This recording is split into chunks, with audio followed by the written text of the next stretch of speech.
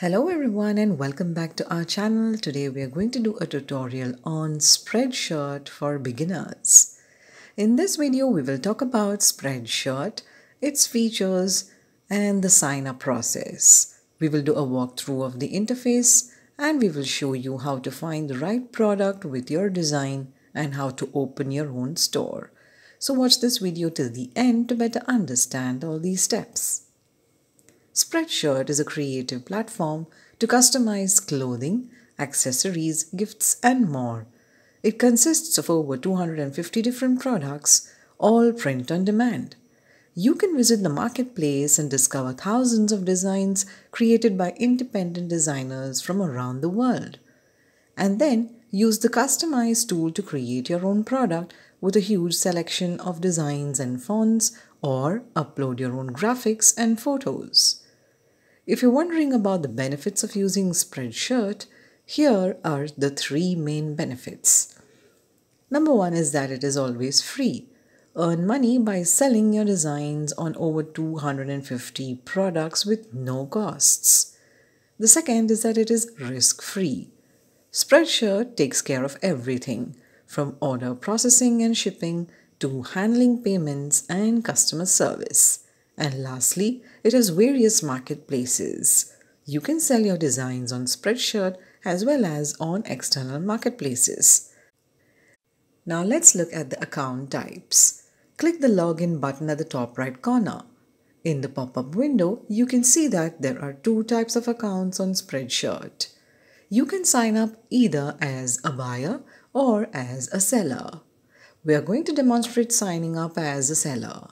So click Become a Partner. So this is the seller's page. You can make money by selling your designs of over 200 products, which is always free.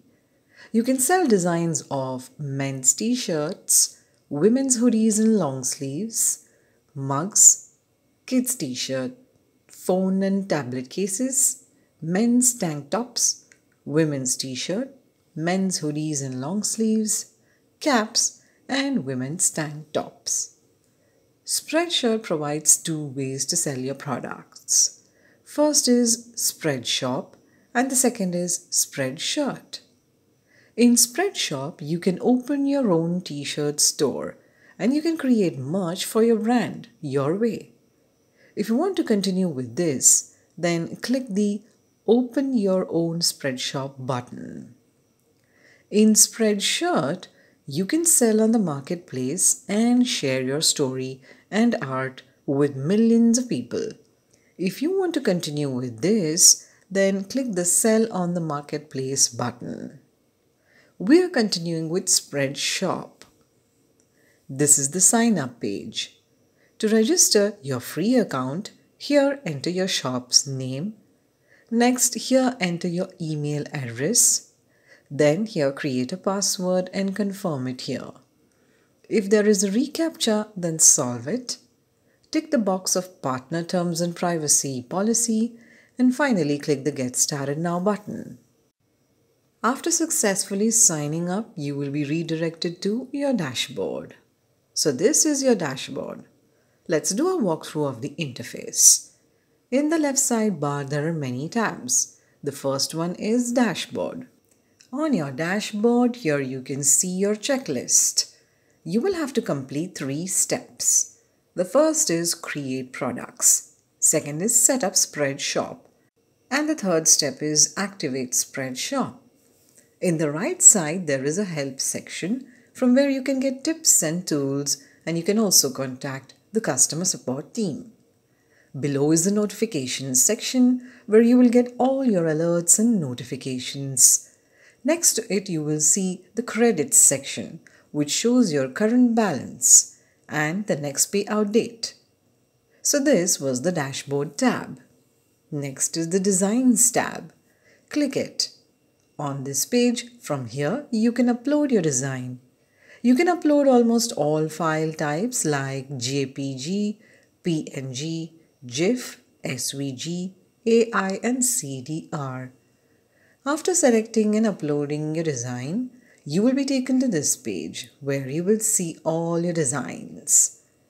Now click your uploaded design to select your products. This is the products page, and you will see the mock-up of your design on different types of products.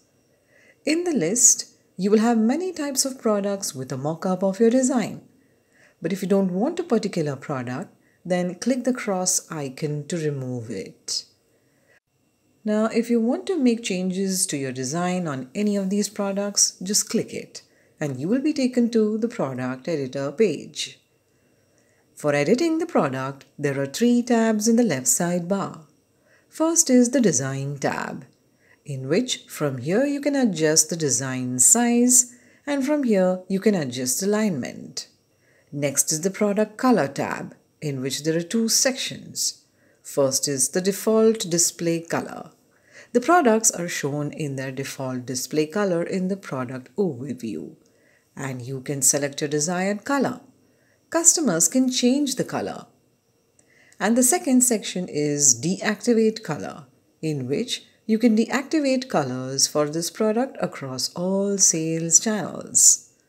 If you select any color, then the same color will be removed from the default display color section. And the third and the last tab is the Print Areas tab. From here you can choose the print area just by dragging and dropping your designs between the print areas. If you want to make changes on other products, then after designing this product, click the Next Product button, or else click the Done button, and you will be taken back to the products mockups page. Now to proceed further, click the Next button at the top right corner. On this page, you need to describe your design. From here you can set the default language, and you can also enable automatic language translation. Now scroll down, and here you need to enter a name for your design. You can enter a suitable name according to what your design is. Now here, enter a description for your design. Write a catchy description according to what your design is, as this will appear in the link preview on Google, Facebook and other channels, as well as in the design details on your sales channels. And lastly, here you need to enter tags. Write appropriate tags to ensure that your design will be found when people look for it on search engines. The better the tags match the design, the higher the chances that your design will be purchased. And once you're done with describing your design, then click the Create button on the top right corner, and your design will be created. You will then be taken back to your dashboard. Now click the Shop tab in the left sidebar. You will be taken to your store setup page. On this page, you can change the settings of your shop by using these tabs, which are General, Page Settings, Appearance, Prices and Promos, Marketing, and Advanced. Below you will see your username, and you can also copy your shop ID and shop URL. And when you're done with the settings of your store, then you need to click on this Launch Shop button and your store will become live. With this, we have completed our tutorial on Spreadshirt for beginners. This brings this video to an end. We truly hope you've liked it. If you have any suggestions or want us to make a video on a specific topic, feel free to comment below. We will see you soon in our next video. Till then, stay tuned and stay subscribed to our channel.